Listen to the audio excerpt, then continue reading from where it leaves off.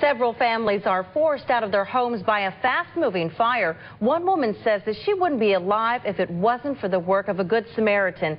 Flames torched several units at the Chelsea Row Apartments on Dairy Ashford near Cook in southwest Houston this morning. Eyewitness News reporter Andy Sirota explains what happened.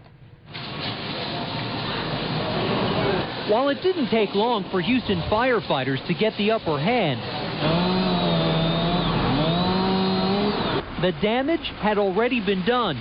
Fast-moving flames nearly destroyed 4 units. 2 others fell victim to smoke and water, including Wednesday Uvalle's apartment. I didn't believe it, until I started smelling the smoke. Uvalle and her daughter were asleep when she heard a knock at the door. It was Anna Perez, a homeowner in the neighborhood. She saw the flames and sprung into action. Called 911 and knocked every door and they fire, go out, go out. I didn't want to open the door, but she woke us up. For her, we would not be alive. Uvalle and her daughter fled to safety. Her elderly neighbor had to be rescued. Power to the damaged building has since been shut off. What's left inside, Uvalle can't say for sure.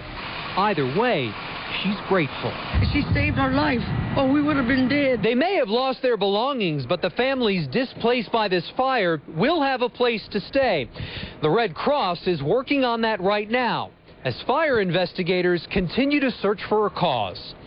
In southwest Houston, Andy Sirota, 13 Eyewitness News. No one was hurt. Firefighters say 6 families have been displaced. Arson investigators spent much of the day sifting through debris. Still no word tonight on the exact cause of that fire.